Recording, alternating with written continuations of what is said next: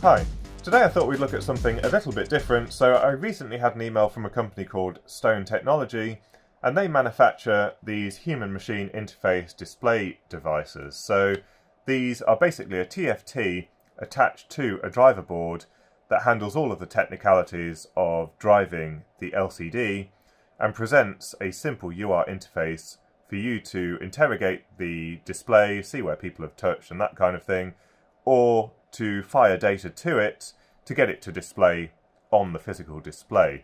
Now, I think I did use something quite similar to this quite a long time ago from a company called 4D Systems, and they were quite expensive devices. I think a 4.3-inch display, which is about that big, I think it cost me about £100 or something, and it wasn't that great. And I had to play with it and then never really used it in a project because I couldn't quite get it to do what I wanted to do. This example that they've sent to me is a 7-inch display, 800 pixels by 480, and on their AliExpress store they're selling this for about $93, but they have got a whole range of different types of displays, all the way from 3.5 inch to 15.1 inch, so a wide range of different displays with varying characteristics, so different brightnesses. Some of them are designed for harsher use.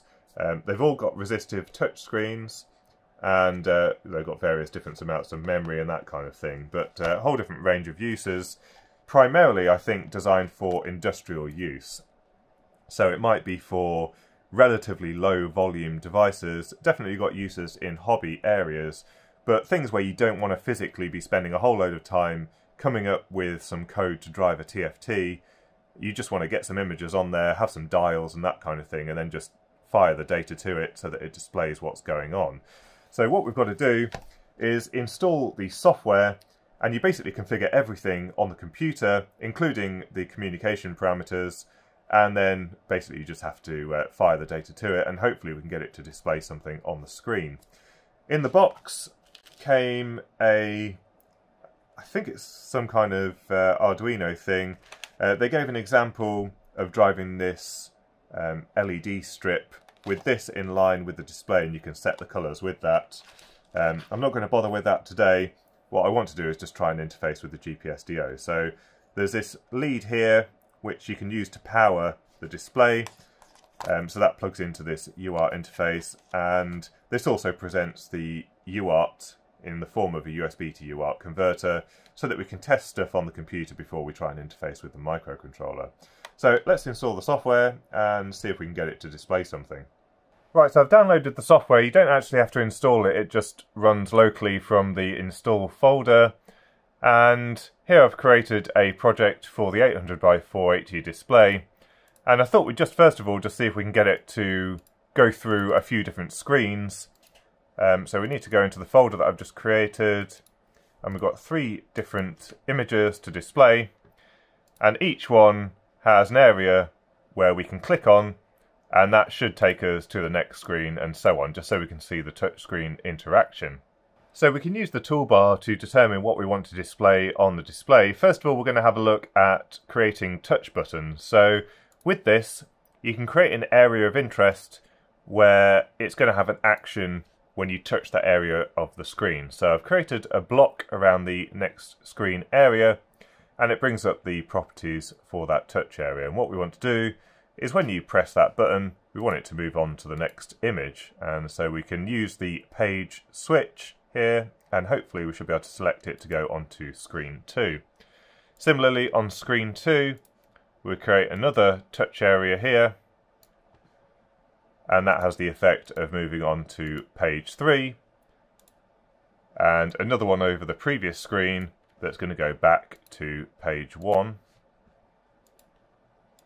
And then finally, just on screen 3, we just want this to go back to page 2.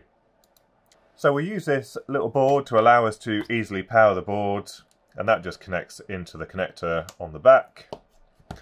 And I think it says that this PCB can take anywhere from 6 to 24 volts, so you can use it for your industrial stuff at 24 volts. At the moment I've just got a 7.5 volt adapter that we're going to plug in. Center positive on here. And we've got something displaying on there. It says please download the project files first, and that's what we're going to do now. So I think we need to use the MIDI USB connector on here. I'll plug that in. And I've just heard it enumerate in Windows. And in the software, I think now we can actually download that onto the board. So download online, I think, is download it over USB. And that will download all of that onto there. And that's it done. So what we should be able to do now is unplug the USB lead and it will boot up with those images. And there we go. So we've got the logo that I had at the bottom, screen 1, and if we touch over here, it shouldn't do anything. Then when we touch on next screen, it beeps. I didn't know it beeped, so we might need to see if there's a way to disable that, because that's quite annoying already. Next screen.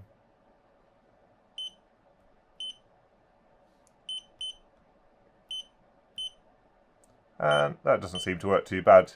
So we have got it to display something, but what I want to actually display on here is the data from the GPS disciplined oscillator. So let's see if we can work out how to use some of the other functions to display something that's actually useful. Right, so I've just started mocking up a sample screen to display some of the information from the GPS disciplined oscillator. And what we can do is we can choose the type of variable or data that we want to show on the screen. So for example, we can display integers or float values, or we can display string variables that come over the UART. We can get that to scroll as well, and there's various other things that we can do. So for example, if we want to display a string variable from the serial port, we can simply drag a box where we want it to display. And then in the property settings, we've got all of the various settings. So first of all, I want to change the font to white.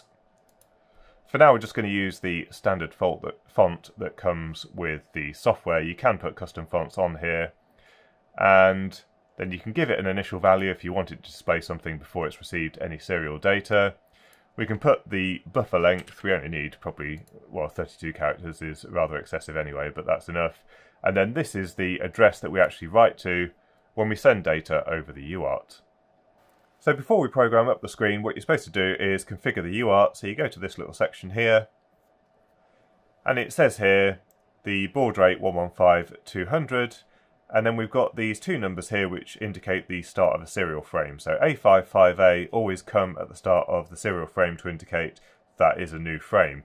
You can choose something different if you need to. We'll just stick with the default for now. And then if we have a look in the user manual, we want to write to the variable memory because that's where all of the variables are stored on screen.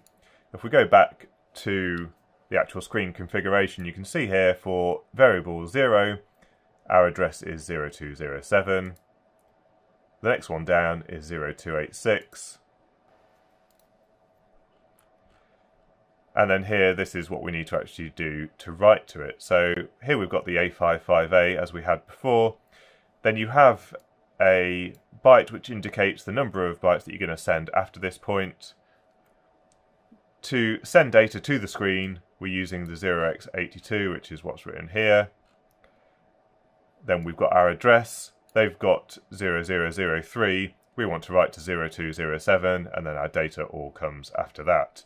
So using this serial terminal, we can actually send hex bytes directly. So that's quite nice and easy. You can just put the data that you want to send in there. So A55A, we're sending 12 hex bytes of data. We're writing, so we're using 82 to write to the variable memory. Our address on the screen is 0207, and then these are all ASCII characters after that. So hopefully we've got this connected up using the little USB to UART converter, the one with the power already on it as well. So we're using this little board that came with it. And what we're going to do is just click send on the serial terminal, and hopefully we should get something on the screen. And there we go. So it's displayed hex 30, the ASCII character 0, all the way up to 44, which is the letter D. So here's our updated code for the GPS disciplined oscillator board, and this is just a little bit messy, but we're just testing out the functionality really. So we're formatting a string using the sprintf command. So we've got our A55A, there's a length command, the thing to say to write to the variable register and then the address on the display, then we need to work out the length of the string because one of those arguments is the number of bytes that we're going to send. We modify that argument just here, and then we send out the entire string using the printf command. And so here we have it running very nicely with the GPS disciplined oscillator board, which is now running the latest firmware, so we've got really tight precision on some of the timings, but we need to discuss that in another video. In terms of the display itself, you can see that's displaying all of those things really quite nicely.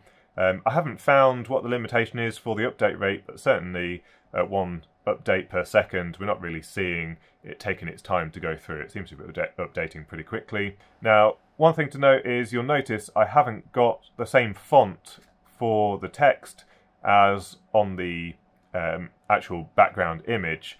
Now, it did come with a tool for creating your own fonts from fonts that you've got installed on your PC, but it tried to monospace all of the characters, which obviously makes our European fonts look terrible. But apparently they're working on an update so that you can use your own fonts and it sorts out the spacing properly, which will be nice because obviously that stands out quite a lot compared to what other stuff you might have on the display.